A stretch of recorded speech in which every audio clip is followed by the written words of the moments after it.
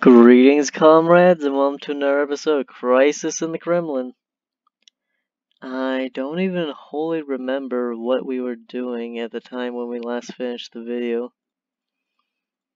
but things seem to be stable enough. The Chinese Soviets and the United States don't like us that much, but that's fine enough. All the republics are extremely loyal, except for Poland.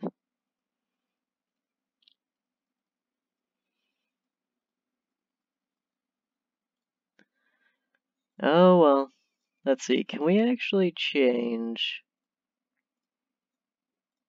into a fake federation? We can actually. And that means that, yeah, we can change the people into being communist. So we'll go ahead and do that. And that is kind of bad, because we are definitely restricting the power and the autonomy, and kind of going against the national question. But, oh well. It's for the good of the future.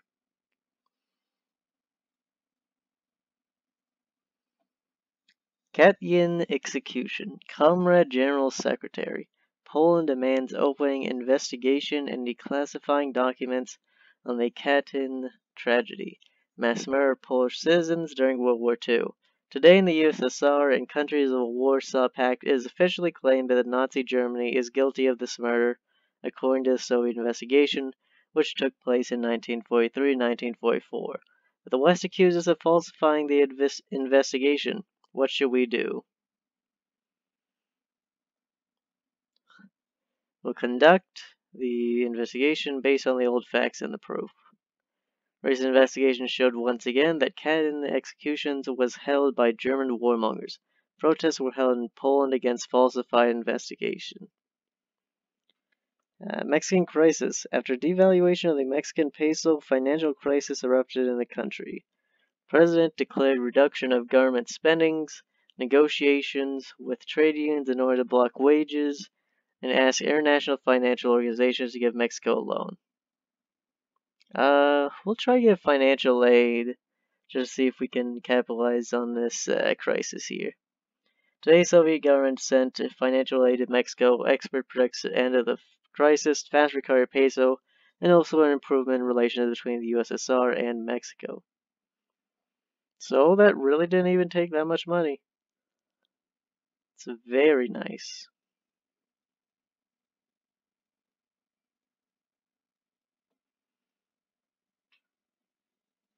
How is the number of army looking? It's looking very good. As is the power of the KGB. Very nice. We're gonna have to begin the detente. And go to Brezhnev's policy again. And actually, now I think about it, we can't even...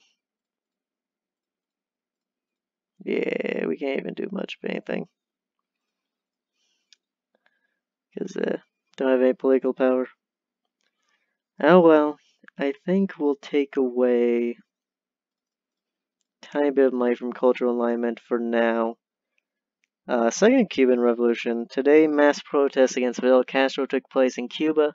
Opposition took over the main square, smashes shop windows, and demands full liberalization of the regime. Support Castro at any cost. The USSR supported Cuba during the conflict. Protests stopped after disappearances of opposition leaders. Remaining protesters were suppressed by armed squads, and Castro, who made a speech recently, softened immigration laws. So I guess he's just letting people leave if they want to go, which is fine to me.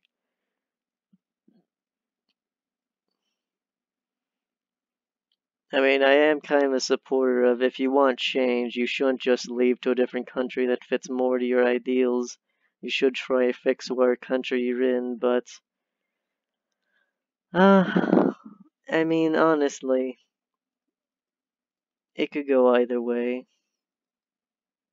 It can be better sometimes to just go somewhere else. If you are just so highly antagonistic to the Cuban government, then yeah, you should definitely leave. If the only way you're gonna get it to change is through breaking just stuff. And I mean, that might sound contradictory considering I'm literally a fucking commie. One of the Reds who thinks that it was fine to have all those revolutions happening, but I would say in general, revolutions try their best to not be at least intentionally disruptful to non-governments. Like, they try to keep themselves to just doing whatever they can to hurt whoever is oppressing the workers. They don't really just go around attacking random shops, from what I know. Could be entirely wrong, though. Could be fairly biased, but eh. The Aral question. The Aral Seas rapidly dried up due to wrong excessive use of one region. We should do something. Sure, we'll give money to the recovery. Resources were spent to improve Aral Sea situation. Ecological problems again to get better. That's a lot of money right there. Oi, oi.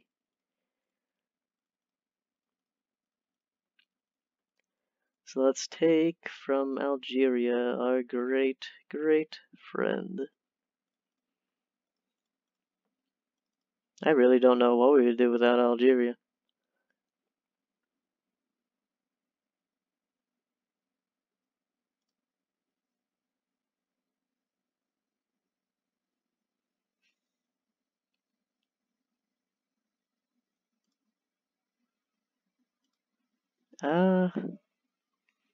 The balls.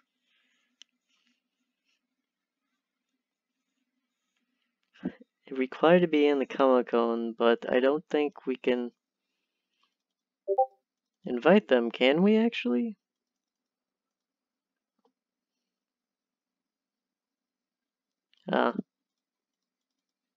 Can we put base anywhere else is the question. Let's see, Czechoslovakia. No thing in Yugoslavia. Bulgaria, try it, but no.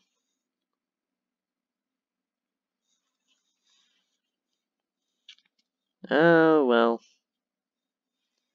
See, we have a little bit of money in the reserves, but we should definitely have as much as we can. So, just gonna extract resources from whoever I think it's safe to do so from.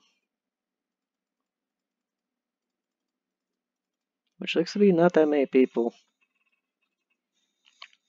Oh well, when in doubt, drain Algeria.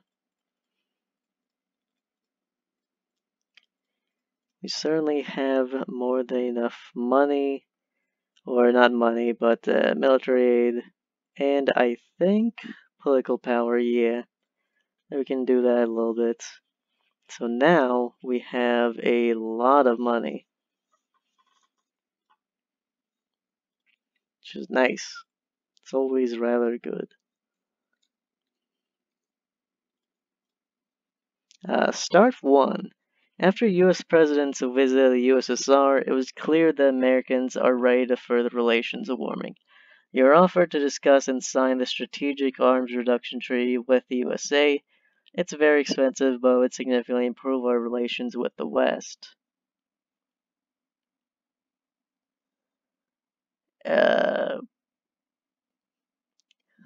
I don't know.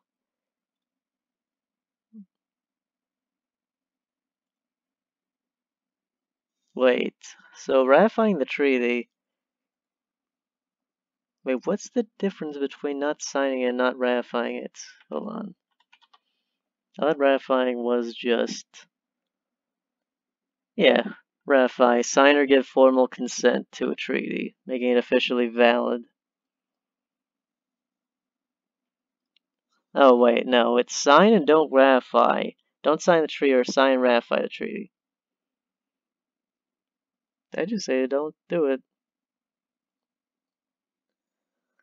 And that apparently caused a great leap in our industry. So that's cool.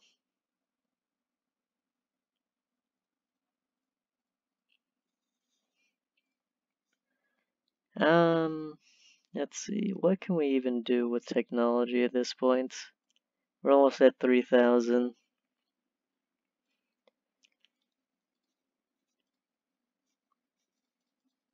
At this point, I think we might actually just save up what we have and start to really support revolutions. But let's check. Number of armies, let's get that up to at least be light red thing. The Korean process. The Koreans report that they're going to launch the uranium enrichment facility. The leader of the Democratic People's Republic of Korea proclaims that it will be used to launch a nuclear power plant, while Americans are claiming that North Korea is going to make nuclear weapons.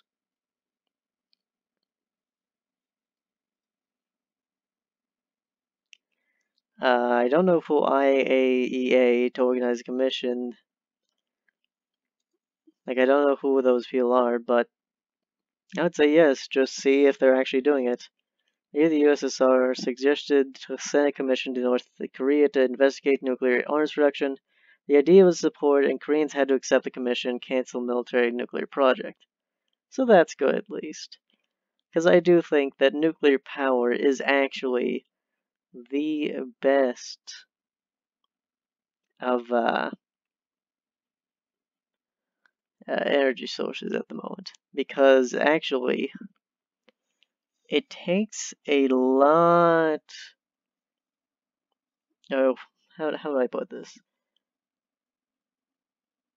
It takes a lot less actual stuff in terms of human casualties than our sources of energy.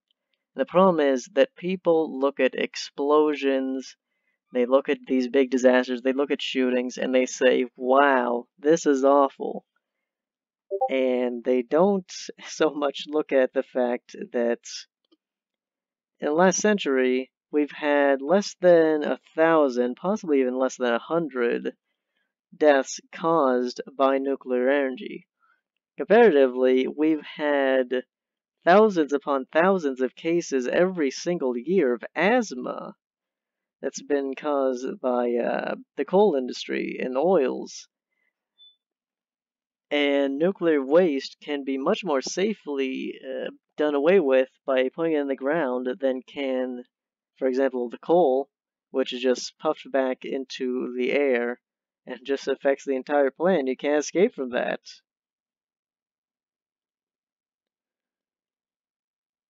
But that's just my 2 cents. The Finnish problem. Today, a referendum takes place in Finland about the entrance to the EU. Yeah, we'll do this. Finnish government agreed with it, so he demanded and add an option to enter Concon, being an observer. Finns still decided to enter Concon. Votes for 51.2%. It's another victory of worldwide Soviet friendship. Yep, that's the best kind of friendship, where we just have our buddies and we support them economically. Do whatever we can. Another threat. Change to Brezhnev. And keep doing resource extraction as we always do. And then how much political power do we have? We have a bit. So I will actually just go ahead, do that. So we have money, put some on the reserve. Ooh, the end of dollar's hegemony. Radical left wings of our government suggest to stop the use of dollar in all spheres of stay in trade, letting only ruble and spending all accumulated currency into the market. If the current moment is good enough, American hegemony will fall. If not, then we will suffer major hits.